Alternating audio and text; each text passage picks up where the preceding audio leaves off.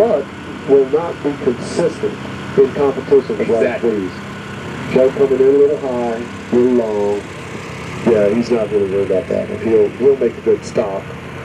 He came in a little high. Oh, shoot! Oh, Lord have mercy. We've had a prop strike.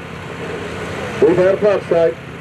Okay, so the good news is, everyone, obviously he is fine. We have to get the airplane back on its tail. And you see the ones behind him, Hal and Steve, are coming. Hal and Steve will go into a holding pattern when we get this sorted out.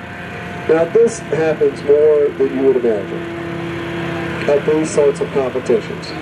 Now, the good news is it happens when the plane has almost zero energy in it. So they're going to let him down gently.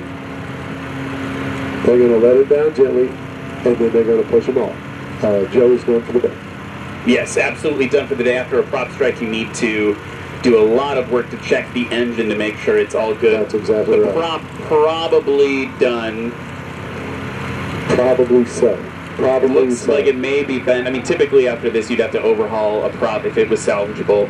If it was salvageable, I think he's running carbon fiber. So it's probably done. It's done. Yeah, look at that teamwork, though, getting them off. They're going to get them off the field. We had this fine bunch of volunteers out here who are making all this go. Going to do a quick once-over, make sure everything's looking good on the runway there. And we're going to make sure that Joe is okay. Joe looks good. He does. You know, Joe has seen a lot. And when you've got decades of experience in aviation like Joe does, then, you know, that's the kind of thing that he's handled. He's ready to handle that.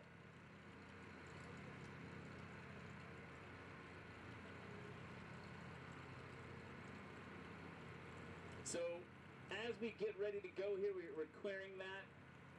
Bummer, real bummer